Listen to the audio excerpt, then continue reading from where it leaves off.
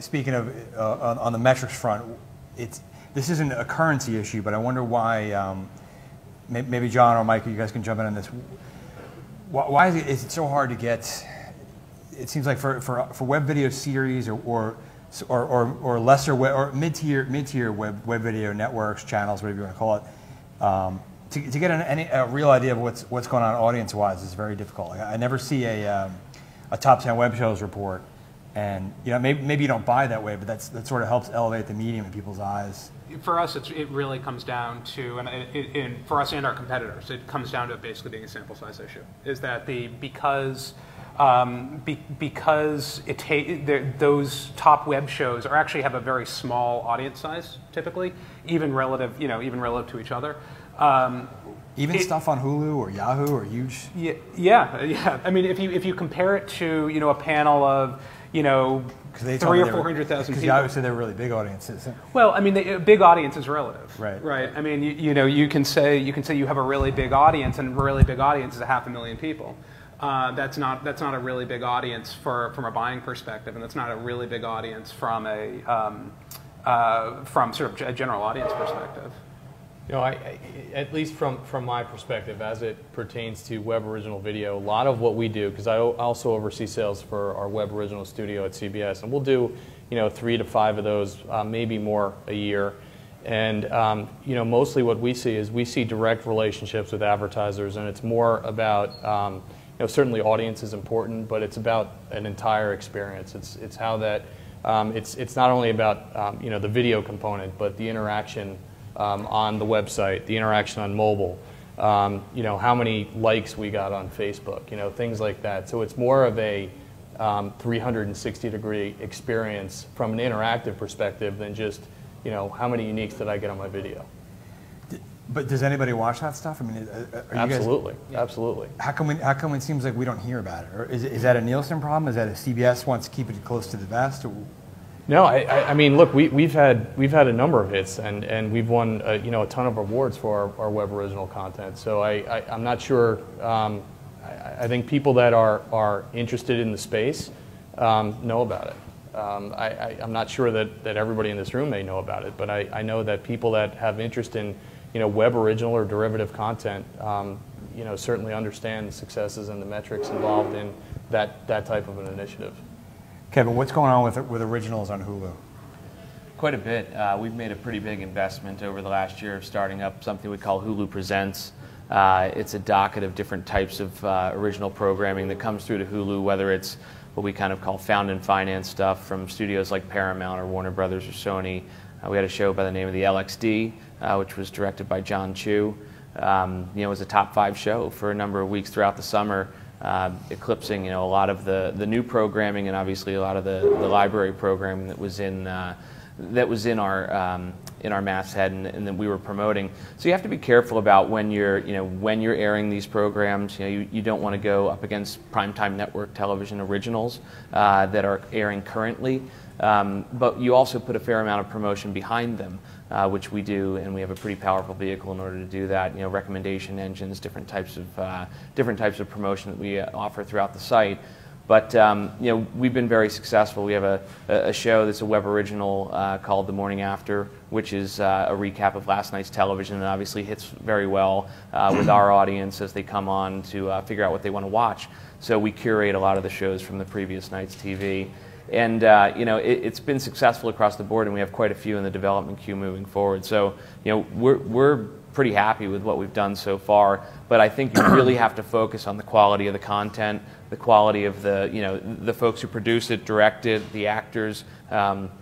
Great example is The Confession that we aired in the spring. Kiefer Sutherland, written, produced, directed, starred. Really good stuff. So we pick and choose very, very carefully, but they've proven successful across the board. How many people watch The Confession? We don't disclose the numbers, but again, The Confession was a top 10 show for the entire time it was airing. So you can think about, and that's during the spring. So John, it was going up against. Can you guys tell me how many people watch that? We could tell you how many. We could give you an estimate of how many people watching, but I think the thing that here's one of the issues, right? Is that there's something around the number of people that are watching it. There's also something around the number of streams. There's also something about the amount of inventory that was actually put into market by it. And I think that that's part of it, is that a lot of the video clients that we're dealing with right now, in the end, because they're not selling programs in a lot of cases, they're selling audience hunks. Right, and so, and I believe that's the way Hulu sells, right? Is that you guys sell audience, you don't sell programs. Yeah, we can't sell programs. Right.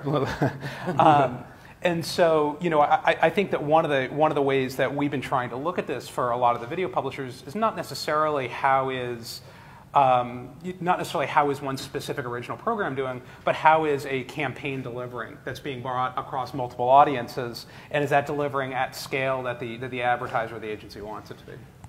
Yeah, I mean, the one place where, as I said, we don't sell programs from our major content providers. We sell more on an audience basis or a genre basis. The original programs we actually do sell specifically because we obviously have contracted rights in order to do that.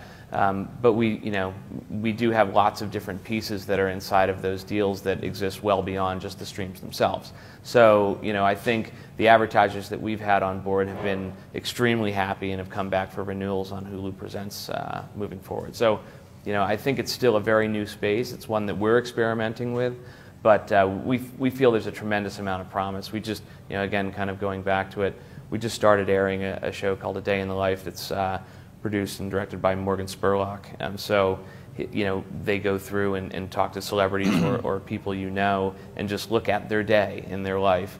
And it's very, very popular. And you can check that out on Hulu, and you can see it in the ranker of what shows aired last night, this week, last month, and it's there. All right, forgive me, guys, but isn't there a problem when you guys can't tell me how big the audiences are for original web video? I mean, Dave, if you call up CBS and said, how many people are watching CSI, and they're like, well, I really can't disclose that, I'm sorry, but it's really doing well, trust me. What would your take on that be? I mean, I think part of the issue that or the challenge for us is that, at least for us, they're all sponsored. These things are all sponsored by an advertiser. So it's difficult for us unless we're working with an advertiser and a press release goes out to define exactly what that looks like. But again, I think I go back to, and Kevin sort of echoed this, I go back to the reason that at least advertisers work with us, and we have something live right now called Around the World for Free that's on CBS.com and distributed throughout the CBS Audience Network. It's also distributed on mobile. There's also a huge online component, and so we're not only looking at exactly, it's not just about how many video views we're getting, it's about, again, Facebook likes, it's about how many Twitter followers the host has at this point. It's about all of those things. So it's a much deeper relationship with the advertiser and the content than just how many people are looking at it. And some of that's contractual, Mike, right? Yeah. The disclosure of those numbers. If you're a production company or you're a star, some of the things that we report back to advertisers, the folks that sponsored it, we wouldn't report to the public. It's just a little bit different at the moment, but I do foresee a time when you'll get the equivalent of overnights on any type of program. All right, I get that. Then, John, why can't you guys fill that void? You don't have contracts with that. No, and again, I mean, if the program is large enough, we can report on a program level, and our goal is to do that. It's just really that the size of the programs that we're talking about, even if they're relatively successful programs for these specific platforms, are still pretty small when it comes to the total audience that they're delivering. And so because that it puts us in a place where we more or less don't have the research sample to be able to deliver those metrics. Now, again, the request that's come back to us most often from publishers has not been necessarily to report out their specific programs. Their request has really been to be able to report out campaign measurement and to be able to understand both the delivery of the campaign and the effectiveness of the campaign. And it really hasn't been how one specific program itself is delivering, because that's not the way it's presently being bought in a lot of cases.